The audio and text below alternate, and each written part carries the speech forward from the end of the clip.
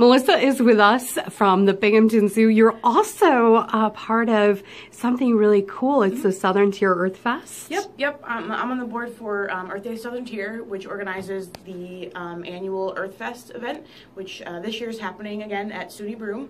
It's going to be a fantastic event. We've got a lot of vendors and a lot of activities going on for the family.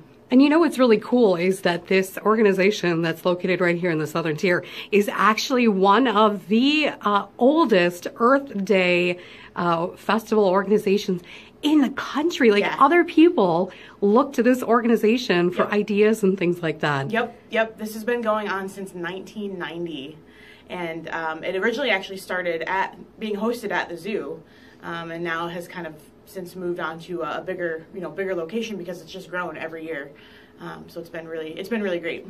Earth Day is on Friday this year, and Earth Fest is on Sunday. It's on Sunday. And the big activities are all at Broome Community College. So we actually have a lot of partner organizations that will be doing kind of discounted rates. So if you go to Earth Fest and you get your hand stamped, it's only $1 to get in, or a chow donation, a non-perishable food item.